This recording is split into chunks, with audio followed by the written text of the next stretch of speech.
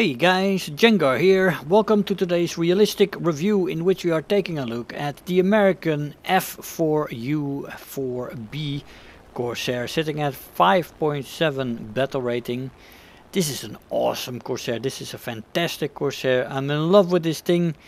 There is a few downsides though, and that is the battle rating. At a 5.7, 6.0 battle rating, you are basically constantly flying 6 versus 6, sometimes 7 versus 7. If you're lucky, it's 9 versus 9, and in a rare case you get a 12 versus 12. But the matchmaking at this battle rating is absolute horseshit. You do get quick queues, but I wish I would wait 2 minutes longer so they could put together 2 of those 6 versus 6 matches and make it a 12 versus 12. Because this is just insane, definitely on some of these maps where you have just a whole lot of space and you have 6 guys running around. And well, it is just a little bit of a frustration. I flew quite a few matches, so many matches actually that this plane is now actually my most flown match, because if you have 6 opponents in the enemy team and you have 6 in yours, and you have a couple of bombers, which is, yeah, that's the second thing, I almost forgot. The second thing, so you get the most spawned German bomber, the Ju-288C premium bomber, 6.0 battle rating. You'll be facing that all of the time. And in those 6 versus 6 matches, you will then have 4 Ju-288Cs. Yes, lovely. And if you know what happens when those things are flying, you're gonna get 4 incoming fast Schnellbombers. They will bomb their targets, they will fly back to base. And then you have to look for them, because they will be resurfacing after the initial merge. Sometimes one of your allies dies due to a couple of fighters. Another one dies because of the 20mm on these Schnellbombers. And you're 2 or 3 people left against 3 or 4 bombers, and then you have this cat and mouse game that takes centuries. I've had that more often than you want to know. And in these matches you come away with 2 kills, 1 kill, sometimes 3. And I mean, if you get 3 kills out of 12, you had quite a good match, right? You had 50% of the enemy team that you got on your guns, and you can't be everywhere at once. And with 6 opponents, it's difficult to get those nice matches in which you get a couple of stall kills and stuff like that. So it was a frustrating ordeal, I have to say. I did get nice stats on that thing, but and it's now my highest performing American plane. But bloody hell, man, it's actually not too much fun at around this battle rating with these 6 versus 6 matches with 4 Ju-288Cs. Lovely. Anyway, the plane itself is absolutely gorgeous. I love this Corsair. It has a much better engine than the, well, much, it's a little bit of an exaggeration, but it has more horsepower, a couple of hundreds, than the 4B, and you have the 20mm, which is nice, although, I mean, Gaijin has messed with the 20mm sometimes. I get the idea that it's less than 50 cal sometimes, because you miss a lot of targets, man, with just crits while you're pumping targets full of holes. But yeah, that's just also not too great, but still, they still work in general. The maximum speed in this plane at sea level without WEP is 602 kilometers an hour, with WEP 643.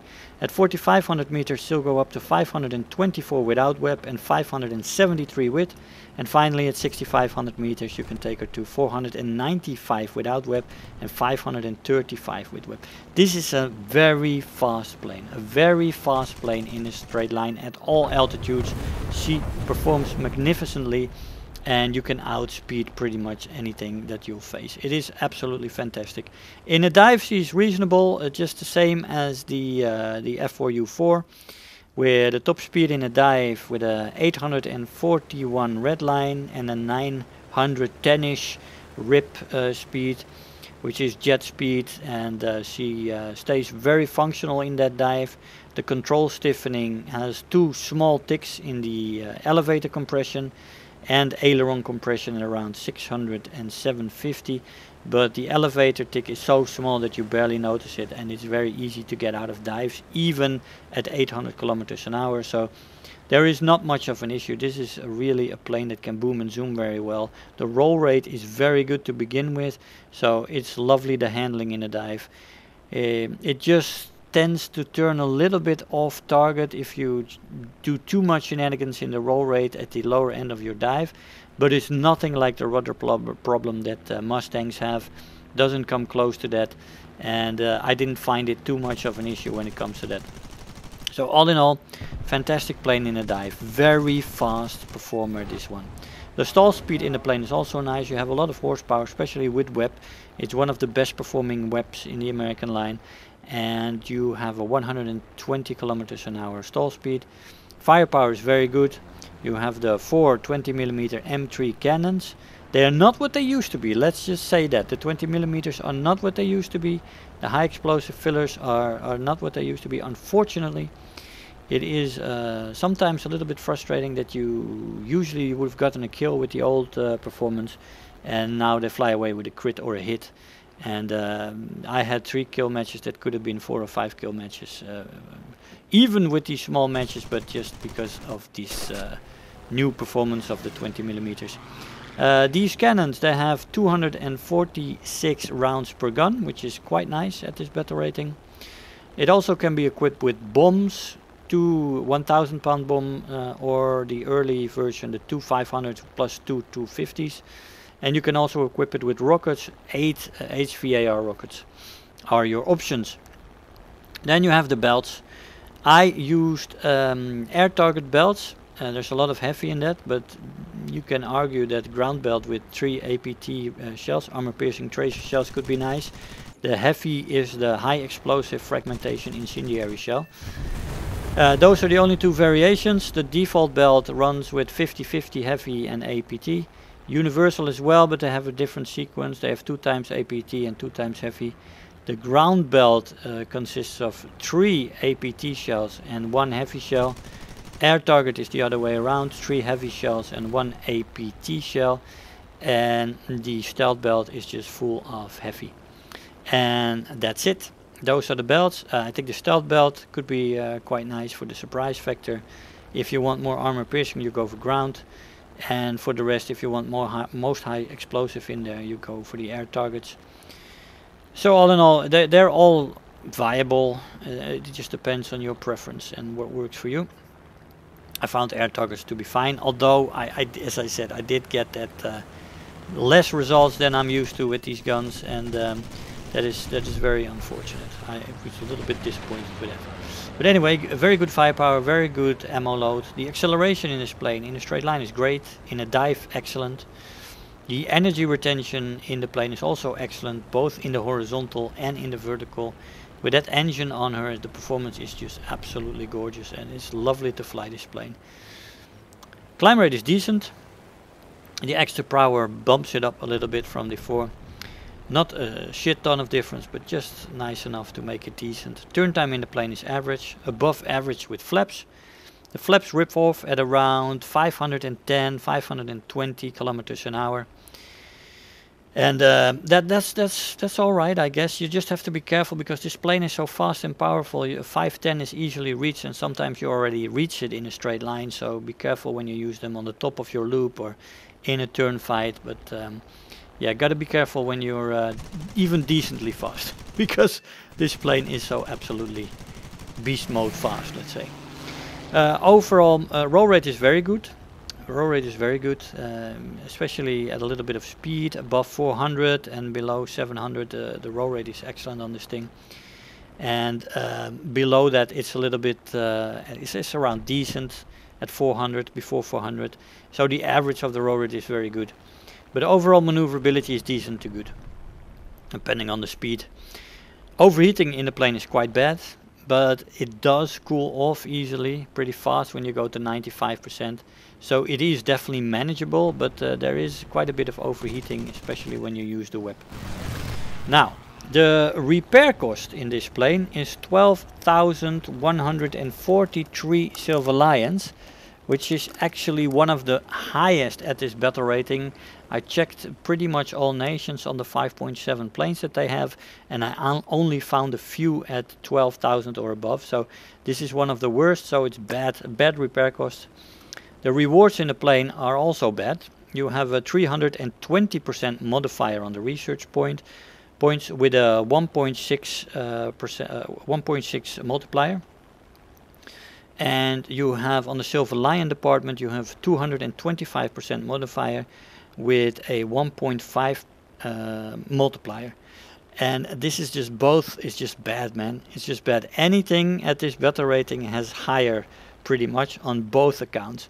This one sits at the very bottom when it comes to rewards, and I guess they wanted to balance the plane out with the rewards again, which is, for me, it's not a good way to balance a plane. I really dislike it. Just make it 6.0 then, or whatever. But don't balance it with the rewards. It's just so fucking frustrating. This plane is very good in the hands of an experienced pilot, but it will still be difficult against the opposition to fly this plane for an average or a beginning pilot, or even a below average pilot. It will be terrible despite the performance in this plane. It is a plane that you have to know how to use. You have to be disciplined. You can switch between boom and zooming and energy fighting, and you have to focus on making sure that you know how to do that. And many people start turning, and if you start turning in this plane, you're dead. Except those first few turns at 400, 500, 600, 700, then you can make 1 or 2 turns. But once you drop below 400, you will start to get decreasing results, let's say. Like this was an example.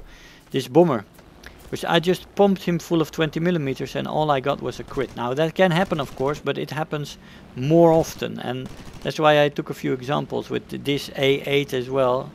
If you see this shot here, it's just a crit and nothing else. And I pumped it straight. Usually in the past it would have been just devastated, that plane. But well, that's the way it is, right? I get quite frustrated with this guy, by the way. I cut it out a little bit of the sequence here, but he went back and forth towards the airfield. Just came out from the airfield, climb a little bit, split S back to the airfield, do that again and again until I called him out. And then I went into the hammerhead finishing sequence a little bit too quickly, or not exactly a hammerhead, but stall maneuver, right? It wasn't 100% hammerhead, but you'll see it in a sec here. Later on with that other 190, because he did it in the beginning of the match and he did it later in the match. Anyway, I'm still susceptible to frustration in this game. Yes, I am. And as I mentioned a lot, I do not mind a tactical retreat, which I use sometimes as well if you're in a disadvantageous position with 3 people above you that are coming your way, and you're 1,000 to 1,500 meters below them and you cannot outclimb them. You basically reset any way you can to get a more beneficial position. And often you see 2 or 3 people peel off, and if one is left you can make a dogfight with him, even if he is in the superior position, and most often you can even win that still.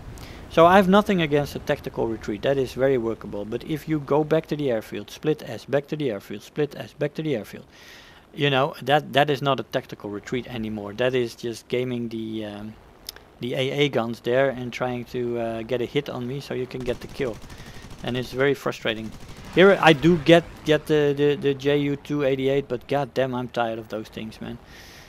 I appreciate people flying them. Here we are with that game against this guy. But anyway, I appreciate people flying those bombers. But in a 6-man match with just 4 of those things and then 2 fighters against you, you have these very frustrating matches. And well, if you then get a guy like this, and I go into the hammerhead too quickly because I was just so fucking furious in my head.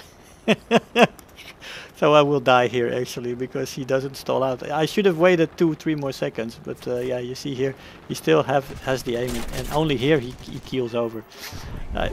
Oh well, you know. Oh well. Another Ju-288. Get away with those things. Don't want to see them anymore. Bloody hell. But I will have to fly a couple of more planes at this battle rating, so unfortunately I'm afraid I'm going to see more of them. Very unfortunate for me. But anyway, this is one of those results scores on one of these matches. Final blow, the best squad, terror of the sky, bulletproof, 26,000 silver lines and 8,000 research points is crap, of course. Anyway, I'll see you in the conclusion. Hey guys, so here we are after the match. Now this plane is magnificent. God damn it, man. I said many times before that I love Corsairs, and this one is awesome. Power at your fingertips, great guns. At least there used to be great guns. They're still good though, but great performance. Lovely plane in the vertical, very fast, great in the dive. What more could you want? This is an excellent boom and zoomer / energy fighter that when it's fast it can roll very nicely and can make a few turns. So it's lovely to fly this plane. It's absolutely enjoyable. But you have that 6.0 hellish place that is called a matchmaker, and you get 6-man matches with 4 Ju-288s in pretty much any match you'll go into. Sometimes you get 9 men, 9 people, and you're like, oh yes, a few more fighters, please, thank you. And then you're a little bit happy, or you get a Heinkel 177, they still fly around as well. So yeah, man, it's a frustrating game at the moment at this battle rating. And I can only imagine what it's going to be like in the other planes at around 6.3 battle rating, because I'm going to be facing these things as well. Probably a lot and the 7.0, but we'll see that later. But this plane is fantastic. I love it. It's awesome. It's now my best performing, or my highest score. I have the highest amount of kills in my American line. I don't fly planes that often, of course, that long after I do the review. So my total scores are not as high as some people who just play for fun. But I had, 73 kills and 9 deaths in this thing. So that for me, that's above my average. Fantastic plane, I love it. But the matchmaking at 6.0, man, phew, I'm glad I can take a break from that. Anyway, guys, I hope you enjoyed the video. I want to thank you all for watching. And I'll see you guys next time. Bye-bye. If you're new here, make sure to hit the subscribe button. Become part of this community. If you are already a subscriber, don't forget to like the video. Do leave me a comment. And if you really feel like helping out today, make sure to share the video with your friends and let them know about the channel.